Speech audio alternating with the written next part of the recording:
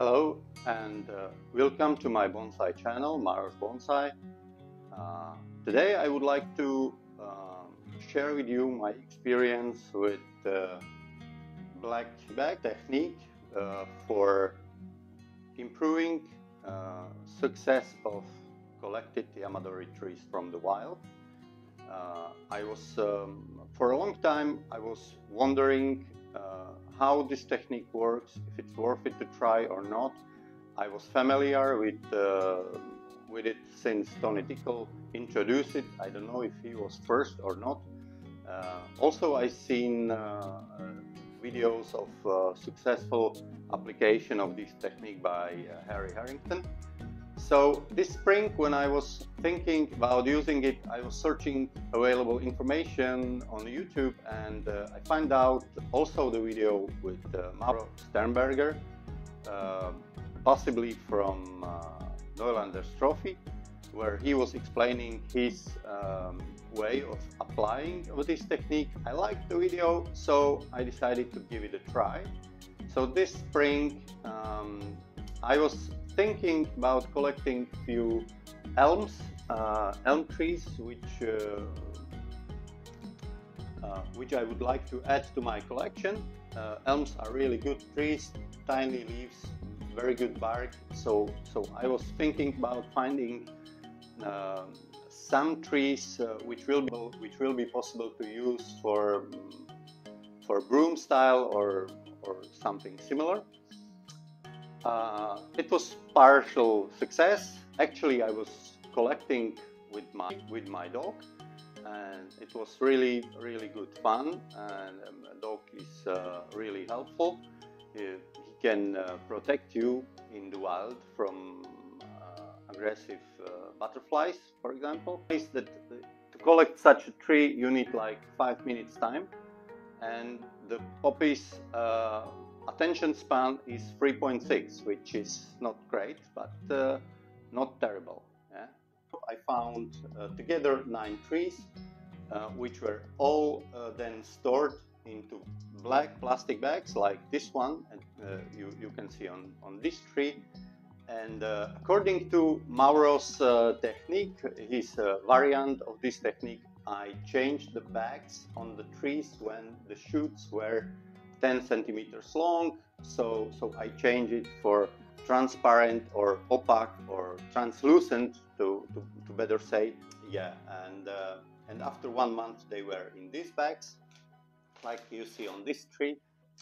Almost all trees did fine. Only 1 tree actually died.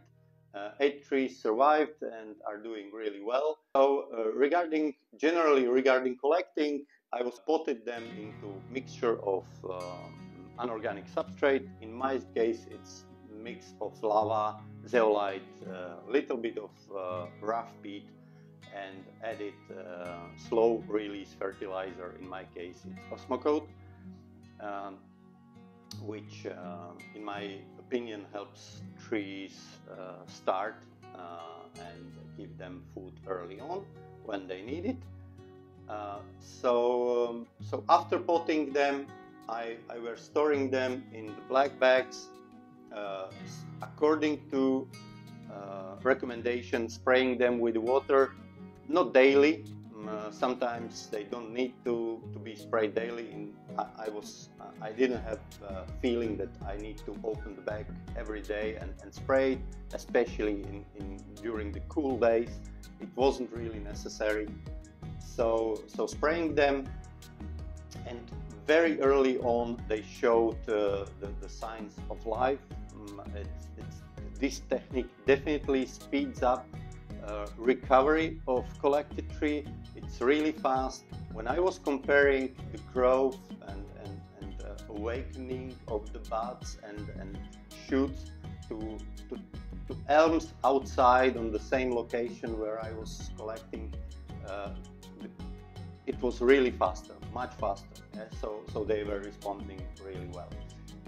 Why I think the technique is really helpful, especially this spring was in our area, it was very wet and very cool. April was one of the coolest and wettest Aprils in a decade, maybe in a longer time. So it's during this, after collecting, for Yamadori, the aftercare is crucial. The collected tree is very vulnerable, so it's very good to provide for the tree higher humidity, protection from the wind, protection from the frost. This spring was unique. In this sense, there was no night frost, very little freezing, sometimes maybe -1, -2, but very rarely. During the day, no frost, so it was almost ideal weather for collecting.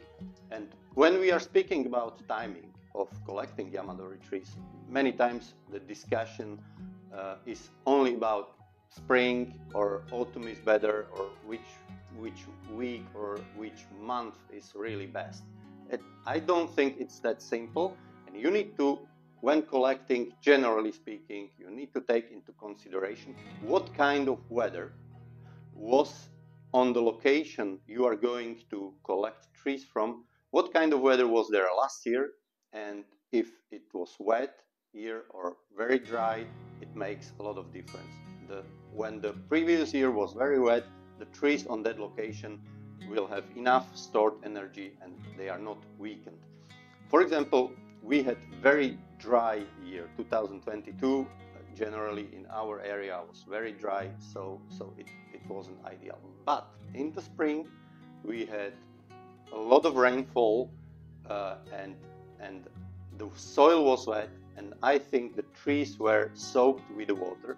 So in this sense, it's much better to collect the trees after the longer periods of moist weather and rainfall. Therefore, the trees are much stronger and are able to cope with the stress you are imposing on them when you are collecting them from the wild. So back to the technique, when the trees were placed there after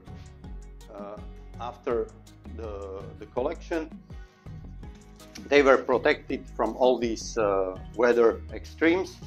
And as you can see, for example, on this one, this is still in the black bag. I wanted to stick to the recommendation, and I wasn't changing the bag on the trees which the shoots shorter than 10 centimeters. So this one is doing well. I think we can safely say it's okay. It will be okay. It will survive. Most probably the new roots are there. I will add a few pictures and footage from the previous weeks, where you can see that there are visible emerging roots from the base of the trunk. This is the trunk with rough bark, and all which is down here will be removed, and only the growth which is here will be kept, and possibly if it will be successful, it will be styled in traditional broom style. It's a long way to go, but it's promising material for this kind of style. Regarding the pots, I would like to also say that when you are potting Yamadori trees, it's really good to use tough pots, because trees don't like transportation and moving too much. When they have really fresh new roots, be careful with moving them too much in softer pots. This is quite soft, so it's not so good. But the tougher plastic or wooden boxes, or even the ceramic pots, are better in this sense, because when you are transporting them, they are much better in protecting the fresh new roots from taking any damage. So this is about it. So I collected different size of trees. These are older ones, smallest one or one of the smaller ones, really good growth. It's outside of the bag already for about 1 week, so it's doing really good, and I think it's safe. The shoots are about 10 centimeters long. It needs to be protected, no direct sun, no wind, So it's staying in part of the garden where is almost permanent shade, sunshine, direct sunshine only about 1 hour a day, and it needs to recover, so it will stay in the shaded location for this season, and all these collected trees will stay in the shaded location. And the trees in a transparent bags.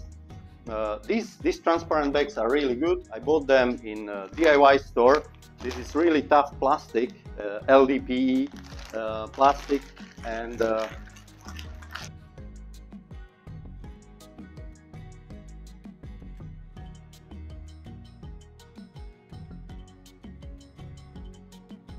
you can see it's not soft. It's very hard, and advantage is that you don't need, if you use this kind of plastic, you don't need any kind of support for keeping it, even if in mild wind, it's able to stay on itself and protect the tree from having any damage. Of course, it's better to put some kind of protection with the wire, so new fresh growth is not damaged when there is a strong wind, or your dog or cat is doing some crazy stuff. So the plastic is really good. After 1 month, the transparent one, which allows some light reaching the foliage and helping it recover, and with photosynthesis it's able to produce its own food. So you see this one is doing a little bit better. Also the same type of trunk. All this bottom growth will be removed, only will be kept few shoots here, and will be designed as a potential broom. Also roots needs to be inspected, and maybe it will be air layered, maybe not.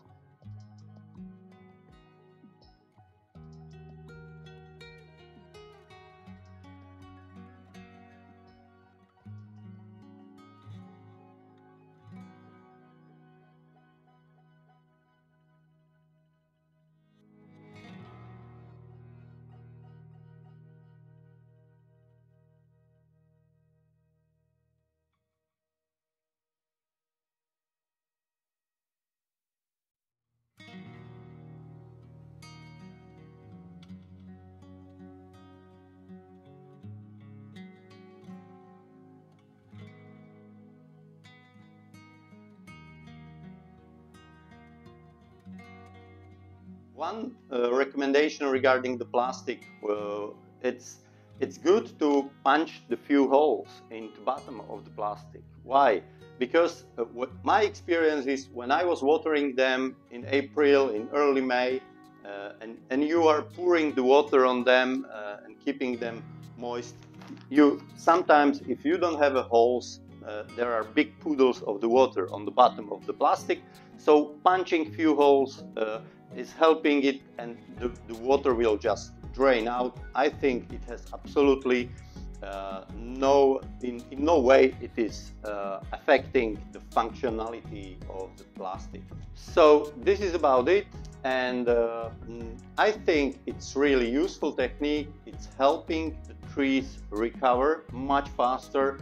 It's really helping trees to protect them from the extreme weather, and helping them keeping the moisture inside. Next year I'm going to try it on much tougher beasts like hawthorns. So I'm going to collect few much larger trees, maybe something much bigger like the elm on that side. So we will see. Yeah, in my case, hawthorns are much tougher to collect, and they sprout, but they are very easily to die very soon in May or in June when they are not protected. They can really not make it. That's all for today. Thank you very much for watching. If you liked the video, if you like the content, give a like, leave a comment, or even subscribe to my new channel. And I think this is the end. I hope it's not the beginning of the end, but just end of the beginning. Thank you very much for watching.